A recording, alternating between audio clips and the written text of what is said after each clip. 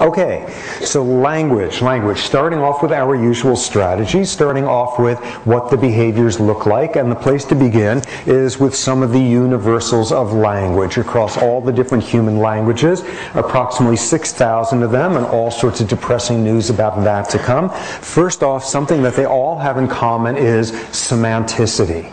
The notion that there is an endless array, an infinite array of sounds that could be generated by voices, sounds, and what all languages do is bucket them as per usual, break up this continua of sounds into units of meaning. And where meaning corresponds to a unit itself. The notion of that being, a pair of people we'll hear more about later, Mark Hauser and Noam Chomsky, pointing out that even though you could generate an infinite number of words, you could never generate 6.5 words. That's part of what semanticity is about. Not only do you break continua of sounds into buckets of meaning, but they are discrete buckets. You cannot have partial words. Also, what else is universal to languages? The possibility of embedded clauses, and ones that get considerably more complicated. All languages not only have A can do B, but they all have A under this condition but not under that condition, and sometimes on Tuesdays but never on Thursdays can do B. All of them will have embedded clauses like that being a universal. What else? All of them show recursion, which is a really important property. Old term for it would be something like generativity, which is all languages have a finite number of words, and all languages have the potential to generate an infinite number of combinations.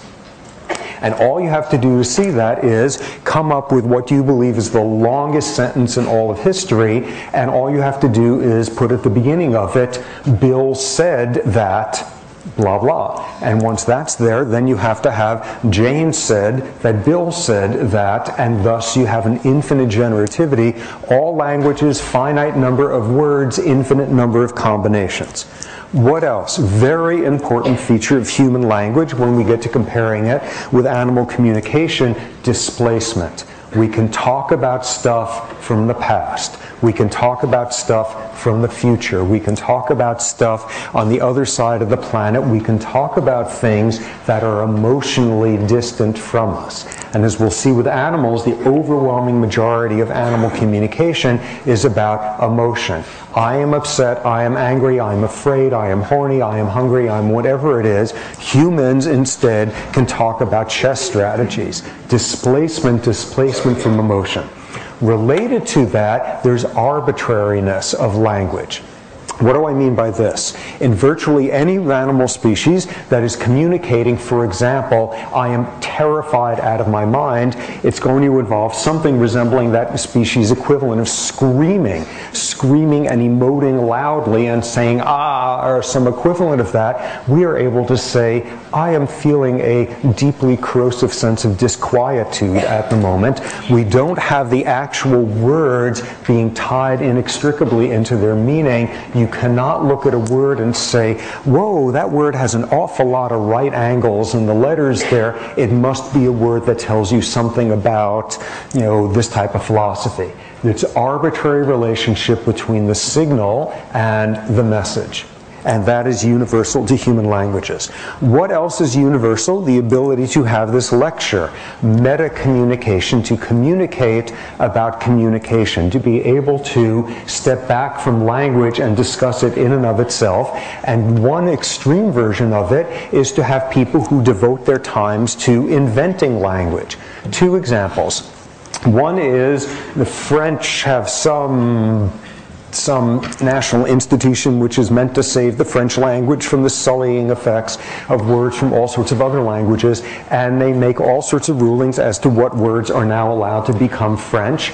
And I don't know what they decided about Le Big Mac, whether that came in, but this is a body that studies and decides what words should be part of its language. Similarly, there is a college in Washington, D.C. called Gallaudet College, which is for deaf individuals, and it's Ground zero for American Sign Language, it's the place where some band of sign language elder poobahs sit around and decide on new words in that language. As we'll see, that's not a very effective strategy, but nonetheless, that is meta communication.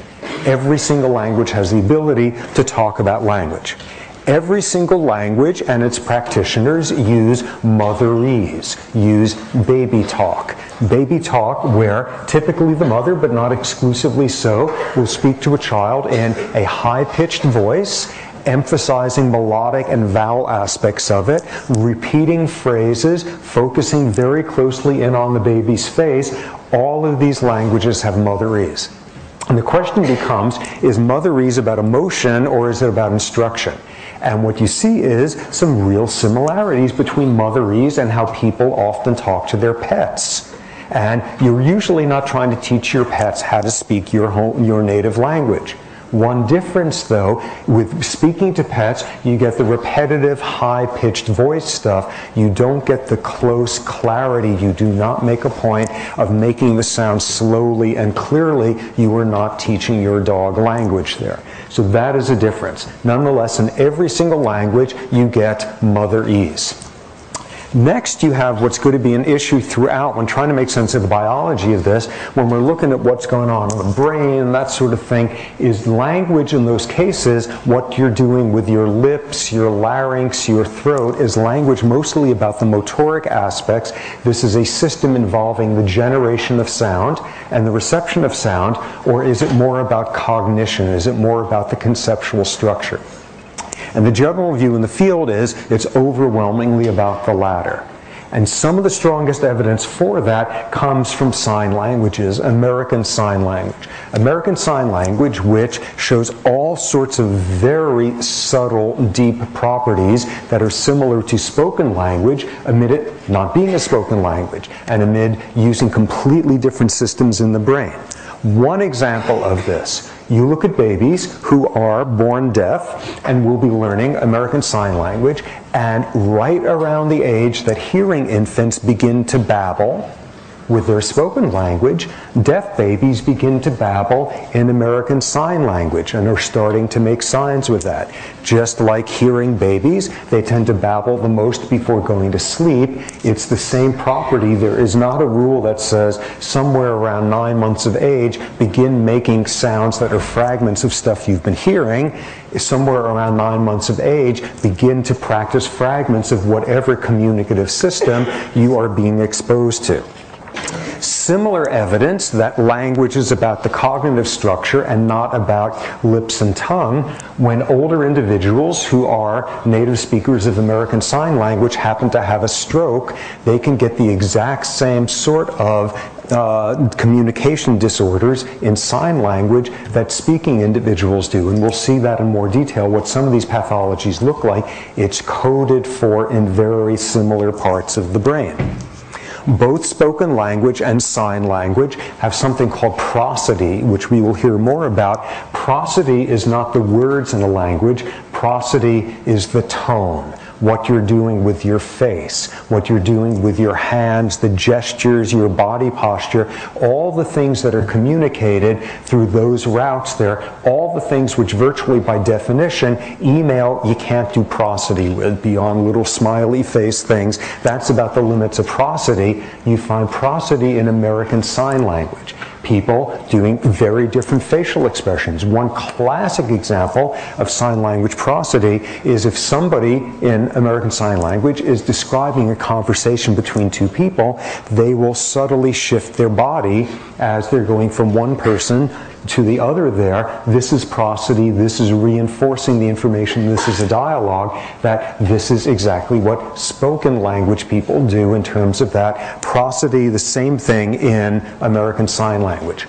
Next, amazing bit of evidence from ASL, American Sign Language, that this is about cognition, not about lips and tongue, what makes it for language, which is you look at someone who is born deaf and where ASL is their native language, and when you are signing to them, their auditory cortex activates. the same regions that do some of the initial processing of hearing language.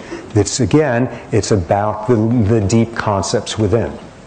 More evidence, you get accents in American Sign Language, and apparently this consists of different speeds, slurring, that sort of thing, and there's regional accents in ASL, and I have no idea if it matches in some ways the accents of the spoken English there. My guess is no, but you have accents there. You have poetry in American Sign Language, where you will have a sign that is some movement followed by this movement, and I'm obviously just making this up, and then you can have this movement followed by the same movement. That counts as rhyming words. You get poetry in American Sign Language.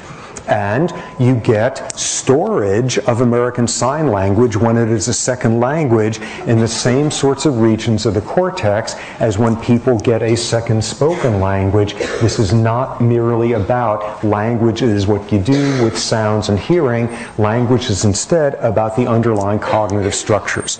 Okay, cool thing. If you ever start learning American Sign Language, almost certainly somewhere on the first day they're going to show you what a cool language it is by teaching you the following word. This is always the first word you need to learn in American Sign Language. Okay, just to show you building blocks of it, this is the word for milk.